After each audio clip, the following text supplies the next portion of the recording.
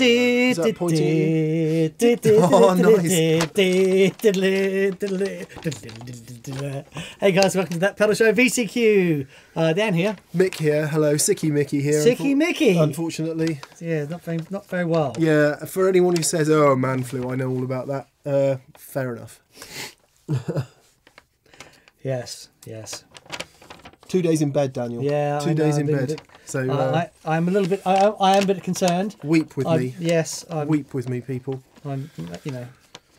You've been overdoing it. Yes. You've been burning the candle at every end. Yes. And the middle end bits, and they're all at once. You're just throwing the bloody candle on the fire. Put the candle on the best Weber barbecue you've ever seen. Anyway. Okay, so the video we had this week, Nick and I went up to Rift Amps and we built a couple of 5E3 Tweed Deluxe style things. Amazing. Chris, thank you very much. Yes, thank you, Chris. It was an education. What an experience. And it's been a phenomenally popular video. So this video has had more comments than the pedalboard build we did for Pete Honore. Danish Pete, wow. Pete. Like on half as many views. On half as many views. It's like 900 comments already. Wow. It's incredible. So what was really interesting, we had so many people commenting who've either made their own 5E3 or are planning on doing it very soon. Yeah. Including Abram Treadwell, Southwest Kitty, Dreezy, Flopalopagus, Marco Reed, Bob Smith, Ron Shepherd, and Andy W5150. I like that. That's very good. But yeah, and other people who I'm doing this right now, it's very, very interesting. Very cool. And the other people who are asking for specific details on the amp building course that we did, you'll need to contact Rift Amps directly. Yeah, contact Chris for all of that. Yeah. Some details will be on his website, but you may need to just ask him the question directly or send him an email or something like that. Yes. Right, cool. Rebob 9, Old Beer, Sam Popkins, Perilous Temple, amongst others, were asking about swapping 6V6s for 6L6s. Yes. And wondering what the difference would be and what the wattage and all that stuff would be. Because the way Chris has spec'd that particular build, the mains transformer and the output transformer are both spec'd high enough to enable just a straight swap for 6L6s as long as you change the rectifier, right? That's exactly right. So the transformers need to be able to handle it. The mains transformer, the power transformer, has to be able to deliver the extra current that the larger valves need. If you don't have that, then the valves aren't going to work anyway. But they might get a nasty chest infection and not work properly exactly for a few days. But the thing is, or indeed ever again, Daniel. So, so if it's okay, I'm not infectious anymore. We think. Yeah. If you create or have enough power on tap for the 6L6s, then you need to be able to deliver that power to the output transformer. So that has to be big enough, and then the speaker needs to be able to handle that, and then you kind of a different amp. Yeah. That's the next thing we're going to do, isn't it? Yeah. So it's an interesting thing. The power difference, though. I mean, if you think of what a 6L6 amp can deliver. It's you can get 50 watts out of that stuff, but it's you won't, by changing just the valves alone, you're not going to achieve anything like that. I've got a Lazy JJ20 which has the 6L6s in, and that thing's knocking on, is it 18 watts, around there, 18 watts, 20 watts. So, but again, as soon as you change that spec, you're drifting further and further away from the 5E3. I'm looking forward to sticking a lower gain preamp tube in there, 5751 or something, a couple of 6L6s and a higher powered speaker, and I think we're both going to like it a lot more. Okay, yeah, cool, nice. Right. Terry Brookshire, Adam Meislick, Harry Burke and Ken Snedden. What are the songs playing in the background? Mick and I went to Real World Studios and we did a couple of songs, and we were looking at the aux. So and they're the songs that we did. Yeah, with Universal Audio, they kind of facilitated the whole thing, and we made those two songs. They are available at thatpedalshowstore.com. Also on iTunes, but please don't buy them from there. I'm gonna be crude down and talk cash. Okay. The total money we have made from iTunes is about 160 quid. No way. Yeah, and we've sold hundreds. It's pathetic. So You're anyway, kidding. please buy them from that pedal show store. Okay, Or wow. get them from wherever you want. And my heart bleeds for every artist making music today and making no money. A percentage of a pence off a track. But it's all right because all artists are rich and they can fly around the world in private jets, Dan, don't you know? Anyway, there's Mix Moan for today, seeing as I am ill. Matt Scott, Andrew Harper, Cheddar Kung Pao, hello Dave, and Mitch Lazorco all pointed out that Burnt and Blistered was the perfect song for while we were soldering. It happened just as the soldering irons come out. I will just say, though, not everyone liked the songs. Jazz Fiona said, fair play for supporting someone's band in the background, but it's totally uninspiring, old school cliche. Brilliant. Cheers, buddy. Awesome. Appreciate it. Well, if anyone can be uninspiring old school cliche, it's got to be us, Dan, right? Yeah, that's us. I would say that I did manage to puncture a small hole in the side of my... I was soldering like this, and as I went like that, I went straight into my... and it's a pointed soldering iron. It is a pointed soldering iron. It burnt and entered at the same time. But not hot enough to cauterize the wound, and so it also got infected. Yeah. It was brilliant. Tom Duckworth and Dan Peabody wanted to know about hearing the amp with different speakers. So yeah, we're going to do that. In Definitely different valves, do that. And, yeah, that's part of our 5e3 journey. Yes. I'm super interested. Celestian apparently have released a 35 watt Alnico. Have they? Copper, I think it is, or red. So you get the blue, the gold, and the cream. Yep. They've done one in between the cream. They've done one in between the blue and the gold. Wow. 35. That sounds a very promising speaker to me. Obviously, it's going to be expensive because Sure. it's an Alnico, but anyway. Interesting. I mean, the blue is still my favourite speaker of all time. And For anyone who decides to suggest speakers to try, thank you. We've had lots of suggestions already. Only so many years left in life. I apologise for interrupting you, Dan. You're saying that the blue is the favourite speaker of all time. Please expand on that thought. But you don't need my permission to, all right? Thank you very much. Stop Okay. speaking now. all will become clear. Right, Chris Hepburn says, knowing that you guys like high headroom amps, would there be an application where you would prefer a small wattage amp like the one you made? I thought that's a really interesting question. Certainly, for a different texture in recording, that's the way that I would, I think of it. Yeah, if I was making a track in this room tomorrow, I would use that over my 2-rock. Really? Probably. Okay. Because I know that actually maybe not in this room. Let me qualify that. In this room, you could use any amp; it'd be fine because it can be loud. You haven't got loads of We've got real reflection control problems over the but environment. at home, I think you can get real life out of a small amp. And a fairly sensitive mic. Yep. Whereas a big amp, it's so hard to get a big sound from a big amp through that microphone and onto the recording media. Whereas a small amp, I think, especially with a nice sensitive mic, and you get some real life going. And I'm looking forward to doing that actually. I think also with the small amplifier, it comes preloaded with those frequencies that sit just right. Yeah. And so there's a lot less work to do. Well, it's funny when we had the jam, it sort of sounded pretty buzzy and messy in here, didn't it? All over the place, but.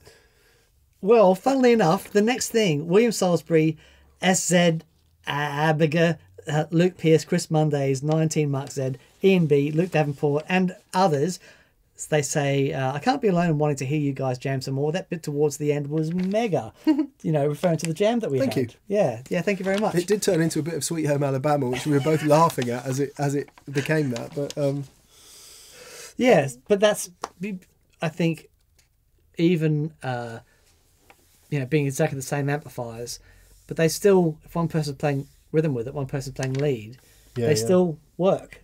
Yeah, I mean, I didn't do too much to the audio. I just turned, when he was playing a solo, I turned him up, and when I was turned a solo, I turned me up, and vice versa. Yeah, that's it. Didn't do any EQing or anything. Yeah, very cool. Yeah, I can't wait to hear it through the Marshall 412 as well. I think it's going to sound special through that. David Hawkins, do you mean valve amps?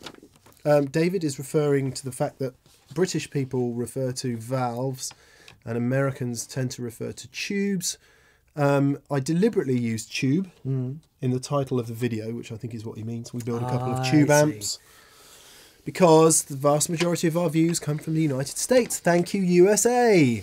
And you guys buy the vast majority of merch, which is not to say we don't love everyone else everywhere in the world, but we have to make the Americans be able to understand it. That's right. We don't want to alienate anyone. No, except all the people I've just alienated. But yeah, I try to use the most accessible language possible, even though it might not be British all the time. Very good. Evan Harris says, excellent videos as always. I know Mick mentioned that he'd like to build a JTM 45 style amp, but Dan, do you have any plans to build another amp yourself? I know you're a big fan of Vox style circuits, so perhaps you could try your hand at one of those. In a word, probably no. I think one thing that I've come away from that building experience with is that it's an art form all unto itself, and to get really good at it takes years and years and years. I have, I've got a beautiful 61 AC30. I've got some lovely amplifiers, and what I do have is if possible, an even greater appreciation for the skill and the care that they put into making these amplifiers. That's not to say I'll never do it, but I certainly don't have any plans to do any more. It's a trade-off, isn't it? It's like, this would be a brilliant thing to do. I was in my basement this morning doing some laundry. Dan, that's the kind of thing that happens to me on a Sunday. Right. And I was looking over in the corner of my little basement room where we have our laundry, thinking, amp building table. And I could just put a chassis there, and I could just do a couple of hours every day, or, a couple of hours a week, and, work on it. Yeah. And then I was thinking, hang on a minute. The last time I had a couple of hours spare was in about 2015. Yeah. So it's the idea of building amps is fantastic, but what could you do with that time otherwise? Yeah. Number one for me, play the blooming guitar. Yeah. Don't play the guitar enough anymore. Yeah.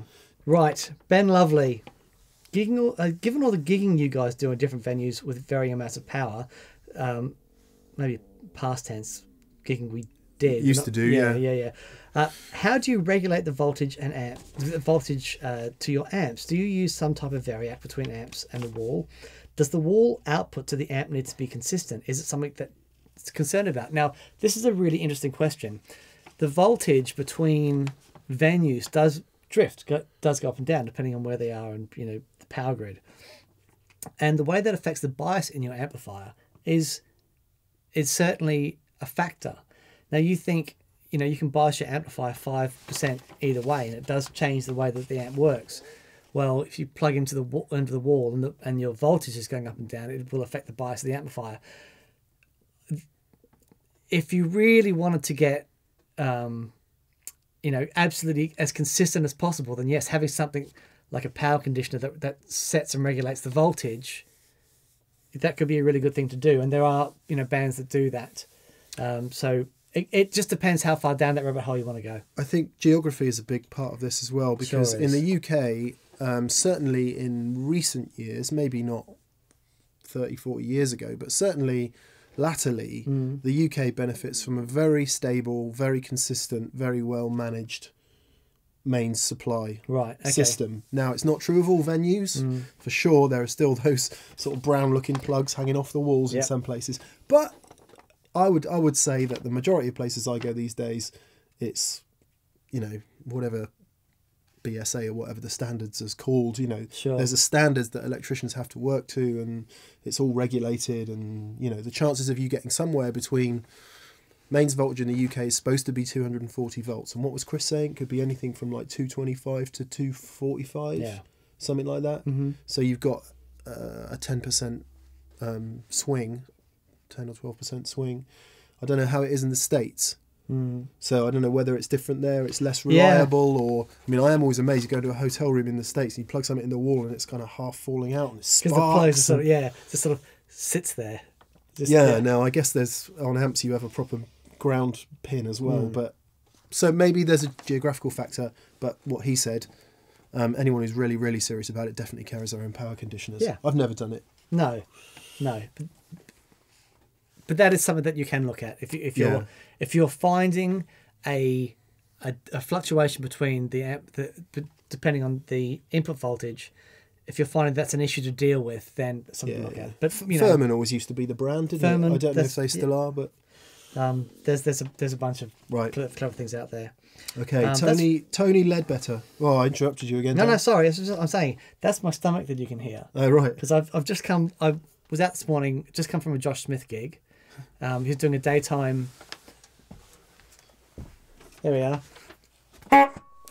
Josh is playing the Bristol Blues Festival, Jazz and Blues Festival, blues, jazz blues. Yeah. And so I went over there to catch the gig before I had to come here, and I've forgotten to eat so far today. Oh, you should have said. Yeah. There's food. It's Sunday, by the way. We're doing this on Sunday, just in case anyone's, because I'm out on a job tomorrow. So anyway, I'm just saying, if you're doing the audio and you're going, what is that sound? That's me. There are various food items. I shall attack them with fervour. Excellent. Shortly, post haste. Tony Ledbetter, Mick and Dan, would you gig with these amps? To me, it sounds like volume may be an issue. Volume will totally be an issue. We gig with about 6 of them, I think. Yeah, I don't know if volume. I don't know if straight out and out volume is the issue. It's headroom for me because there is no clean available, or there is. Should I say there's not the kind of clean that I need at that volume. Exactly. Yep.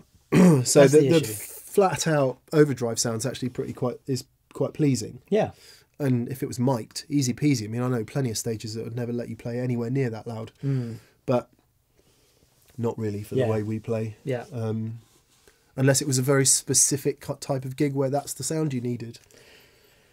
Exactly. If that was the sound that you needed, and you could have it on a chair pointing directly at your head, or you've got the drummer blasting away, you could deal with that. But I've seen those amps in live situations where with 2 guitar players, actually the one that I saw, 3 guitar players comes to mind. Ronnie Wood was plugged into one little amp like that, and didn't hear a note he played all night. Yeah. Which is a desperate shame. Yeah. But yes. Talking of amps pointing in your face, I'll share a tangent with you. Jay Maskis. You need to hog him. Dinosaur Jr. I was in New York at the 50th, 60th. It was in 2007, which would have been the 50th. 2008, which would have been the 50th anniversary of the Fender Jazzmaster. So the 50th anniversary of Dinosaur Jr. Dinosaur Jr. No, not quite. And I saw some amazing things over a couple of days, and we went to this club and watched Jay play. He had 3 full stacks, 2 plexis, and I think 1 orange. But anyway, there was 3 full stacks, 6 4x12s, and just so he can hear himself, he stood here playing, and there, probably just further than arm's length, is a Fender Twin pointed at his face.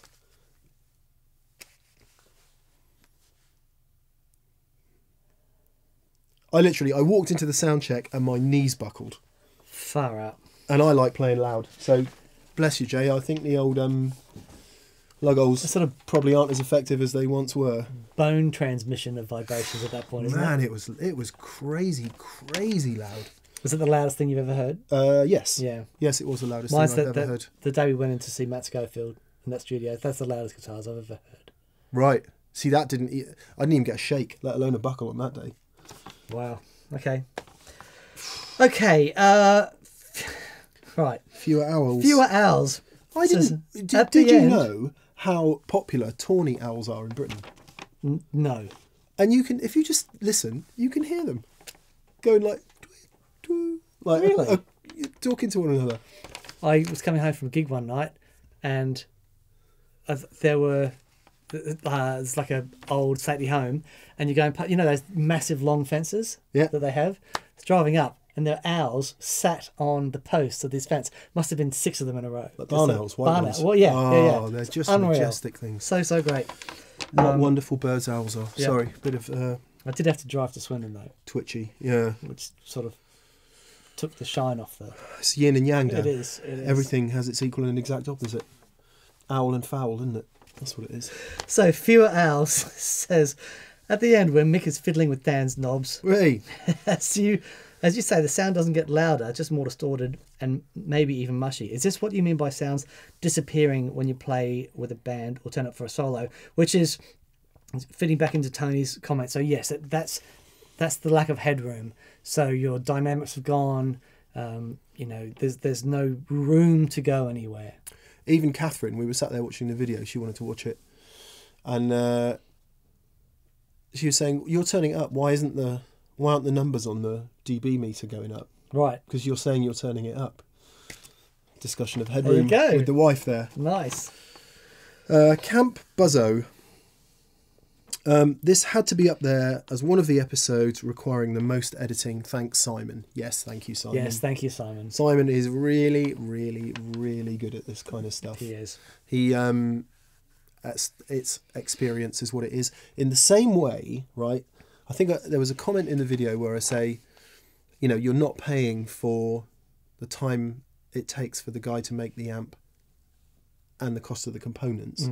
You're paying for the 200 times they've got it wrong. Yeah. Or the 300 times they've done it before. Yeah. Yeah, and you're paying for the expertise and the experience. And bless him, that's what we don't pay Simon for. Well, funnily enough, Amp Stewart says, does making an amp qualify you in any way at all to be more of your own amp tech for troubleshooting or basic service? I.e., if you wanted to tweak the amp you built, would you know what to do? E.g., where and how to modify the circuit, which components to swap. Yeah, I'm still largely clueless, if I'm honest. Yeah, it's like getting a Meccano set, and you've got instructions, and you put it together, or you're building a model, and you're following these really fine instructions. That's brilliant. And at the end, if you follow the instructions, you end up with something that works. But if it doesn't work, if you don't understand the blocks that have gone into making it work, then no. However, once you start to understand those blocks, and then you can tweak things and get to understand what that tweaking is, the sonic differences in those tweakings. So, and you can start small. For example, changing the bright cap is a really easy mod to do, and it makes a massive difference. I am going to do that on our Plexi, wherever it is. Right. Over there somewhere. So, building the amps alone, I would say no, it hasn't necessarily turned us into amp techs, but you need to understand what's going on in the parts of the circuit that you're working on. Yeah, I think you'd have to do a few, wouldn't you? You'd have to do a few, things would have to go wrong, Yep. You'd have to fix them in order to gain that experience. Absolutely. I think doing it once under the tutelage of someone who's going, do that, do that, Yep. do that. And the important thing to remember is you're dealing with really high voltages in there, and it's dangerous stuff. So I'm not advocating in any way just to get into your amplifier and start messing things around. Not at all. If you do want to start looking at this stuff, you need to be super, super careful and do it under the watchful eye of someone who does know what they're talking about. It is worth saying that Dan and I had absolutely nothing to do with the HT, the high we weren't weren't allowed voltage. to turn the amps on. Yeah. We had to stand back and, Chris did all that. We Chris did all the that. wiring. Yep. And he did all the, okay, now we're going to turn it on because he has test equipment for that. And also, he is not insured to allow us to do that. Yep. So it's very safe from that point of view. Yeah. I wouldn't be very comfortable with that personally. No. Okay, we had loads of people asking us us to build a pedal, and that is going to happen, but it'll be a really simple circuit. And maybe that's something that we can do, and we can get you guys involved in as well, because working on a pedal is really easy. You're not dealing with really high voltages. Yeah, well, we should definitely do that fuzz face that yes, great fuzz face call. that George Trips gave us. So we will do that. I feel more confident to do that now. Great. Yes, Matt Gilbert. What's the chord that Mick plays around 1 minute? I've seen him play it quite a few times and can't quite figure it out. We did this on a VCQ before. Different chord though. Is it not? Is it? I think so. Isn't it this one?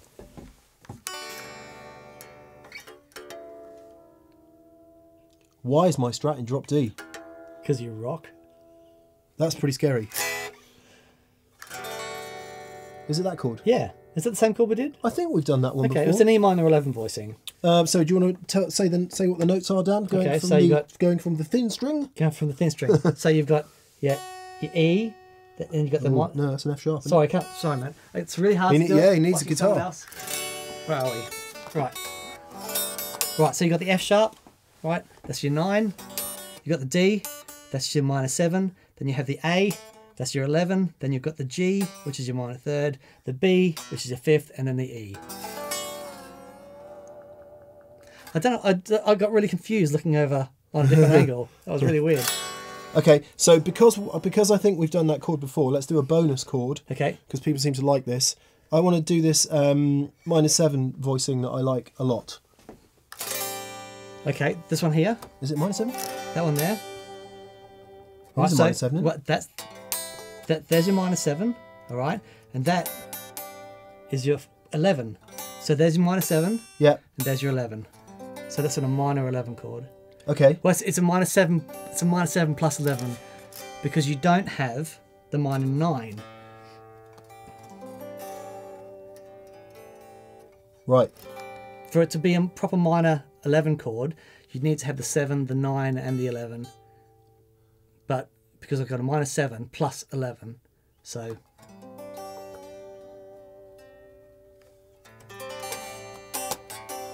So A minor 11 to E minor 11. Well, that would work.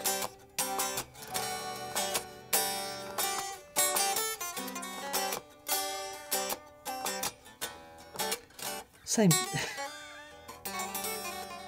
Yeah, there you go. There you go, nice. More chords each week. If we do it for the next 320 years, we could do every chord. Actually, would be, yeah. Somebody good at maths will work that out. Okay. The overwhelming majority of people really did love this build video, and we thank you very much for all the people who've been positive and lovely. And I have to make 2 apologies. I want to make one apology for my rant last week about price, because I think it was misconstrued. Okay. Some people got it. Some people got it. Some people understood. I wasn't saying that expensive stuff is good and cheap stuff is bad, and if you can't afford it, stuff you. I wasn't saying that at all. I was saying that we've all been skint, and believe me, I have been skint. But if you care about it and it matters to you and it's more important to you than other things in your life, you'll find a way. If there isn't and it doesn't, that's totally cool too. Yeah, of course. Totally cool too. And the other thing I wanted to add to that was, it doesn't matter. None of it matters if you don't have anything to say with these. Sure. And this. Yeah. So it's all a moot point. And I think sometimes we lose sight of that a little bit, and I would like to apologise for losing sight of that every now and again.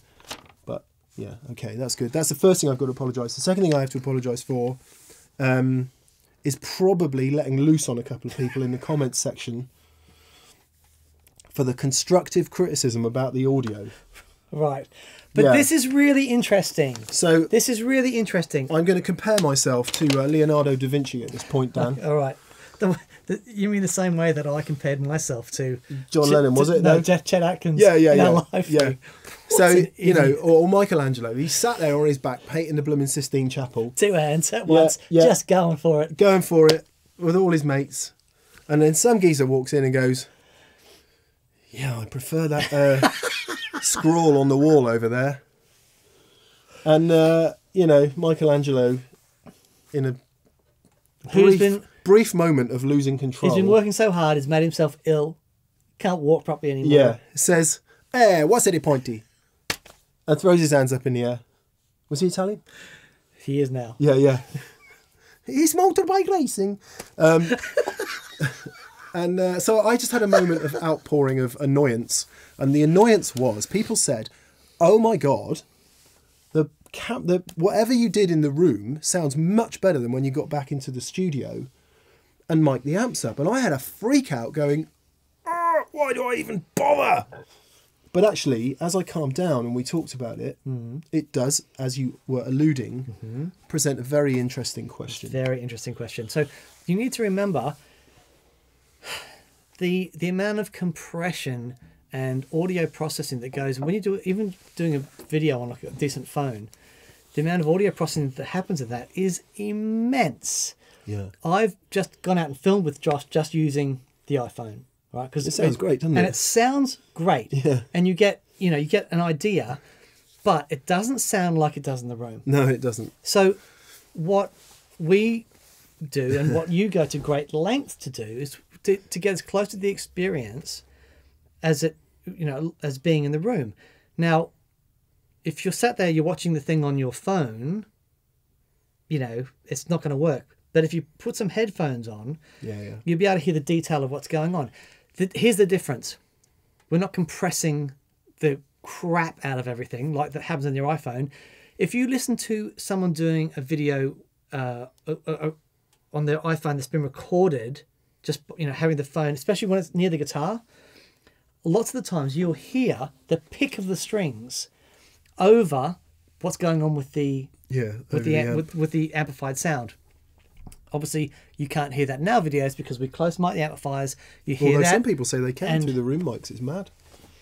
But I don't think I've ever heard it. But some people say they can. Anyway, sorry, digression. But even if they do, not to the level that that's just to point out what that sort of compression does on the most of the audio equipment that you hear within the phones and stuff they're recording. It hints to the ultimate truth about recording guitar. If you want it to sound better, turn it up and turn the bass up. And both of those things start to make it sound really good in isolation. And what you were hearing on the Rift video was one of these microphones here, which is an 800 quid condenser mic. I mean, it's an expensive microphone, but it's a shotgun mic, and it has a very specific application in TV and film and that. And anyway, and it was pointing off axis. So what you were actually hearing was all the reverberation of the room. You were hearing nothing direct from the amp, and you were also hearing a 212 cab. Underneath the table. Very well broken in. Absolutely. So it's the ambient sound of the room, which has got me thinking, okay, that is interesting, because just as that isn't the sound of what's coming out the amp, neither is a close mic on the amp. Sure. And we try really hard not to do that. So what you heard in the video was two separate mics mixed, and they were both at least 6 inches back from the grill, so not what you would call close mic'd. Plus we've got our room mics in here, which is somewhat closer to the sound of the amp. However, Dan, yes, I want to do an experiment. Okay. And we'll do a video on this where we use our miking technique. I want to put a condenser mic kind of here. Right. Essentially right in front of the camera. out of the camera's view, but essentially in the middle of the room. Right. And just try that. Okay. Just one mic. Okay. Sort of dangled here, just to get... Maybe. Right. It would need to be relatively in the... But are we going to put reflectors on the side? Fire of the speakers. Maybe. I'm just saying one room mic. Right. To see what that sounds like. Okay. And then we'll contrast that with what it sounds like if you do it through an iPhone. And I think there's a super interesting discussion around all of that and around the perception of a recorded sound. And I'm quite interested in that. Yeah. Because if it is a waste of time, miking all this stuff up, having room mics and me spending hours processing the audio, I want to stop doing it because my life isn't long enough if it genuinely is a waste of time. Hand on heart, I don't think it is. There's no way it is. I'm willing to ask the question. Yeah. So to everyone I freaked out at, my apologies. And I hope by going through that experiment, at least, might help put some flesh on the bones of my freak out. Sure. And just to round off my point, the stuff that you're hearing from the condenser mic, it just isn't real. It's just not giving you a proper representation of what the things actually sound like. It does sound good though. And for you to say, oh, that sounded great, it's like, yeah, it did sound great. It's not really what's going on, but recording wise, that's why the condenser mics work so well. Yeah. So... Well, yeah, and of course your ear and brain are doing a bit of what a condenser mic does. Yeah. It's... Yeah, and I guess our purpose... It's very sophisticated. Our purpose here isn't to make things sound great. It's to give you a closer representation of what's going on. Yeah, something semi-realistic. Yeah. And just to cap that off, which hopefully makes your point, when you first plugged in that room, it did sound great, but by God, it was bright, wasn't it? Oh. It was impossibly bright. Yep. Which doesn't come through on that. There you go. Because Anyway, I think we've said enough about that. And finally, David Wire says, I've been analysing the show for a couple of years now. A couple of years? It bums me out how much Mick interrupts That is a weird thing to say. Bums me out. He talks over him. I never talk over you. I never cut you off. What were you saying? He sometimes gets very impatient and grabby with I knobs. don't and Dan's- ever grab you. I don't touch you. I don't do anything like that. What the hell are you talking about? I just hope this dynamic is something they've discussed privately, and We don't discuss anything It was so apparent when Dan was excited about his Transformer, and Mick just talked over him. All you do is interrupt me. It's the Dan and Mick show. Anyway, see you next week.